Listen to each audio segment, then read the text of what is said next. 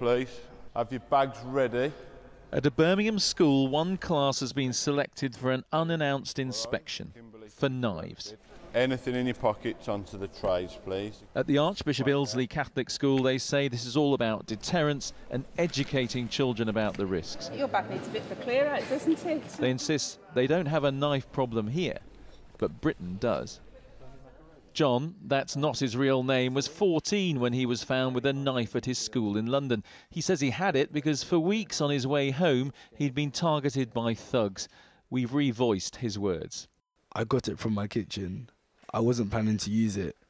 It was more like if they came to me, I would like scare them with it so that hopefully they would run away or something. At the time, you feel like invincible because obviously a knife is something to be scared of. So if I had it, then people would be scared. 5 News has learned that more than 1,000 cases of knives found in school were reported to police forces in England, Scotland and Wales last year. These included machetes, hunting knives and even a modified highlighter pen whose nib had been replaced with a blade. In England and Wales, the number of such cases has more than doubled since 2014. The real figures for knives in schools are probably higher because not all cases, for instance that of John, are referred to the police. Schools don't have to do that. What you're trying to do as a school is find a solution for that child and their family circumstances, the neighbourhood they live in, the people they hang around with are all going to be factors, and those aren't solved just with a phone call to the police.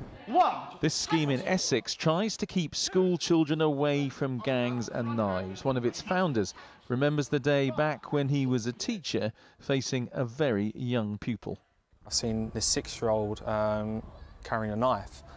He was threatening other staff members and saying that he was going to stab them.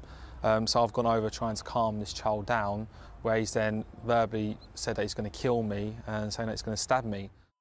John was permanently excluded but is going back into a new school this term. He's certainly sorry for what he did, but still feels the school could have been more understanding.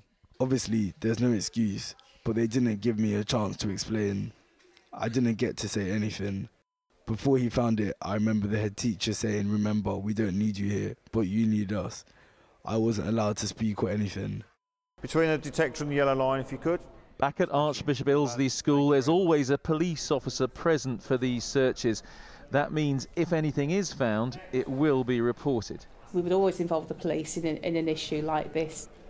It's quite simple for me as a head teacher that a child bringing a knife into school is not acceptable.